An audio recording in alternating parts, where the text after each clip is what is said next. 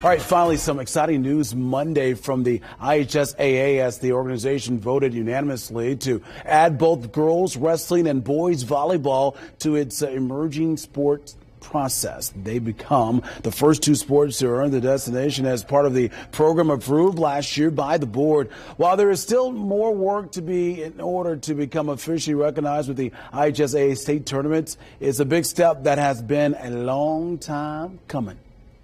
Just pure joy. I had many alumni that have reached out to me as well. That's part of the messages that I've received.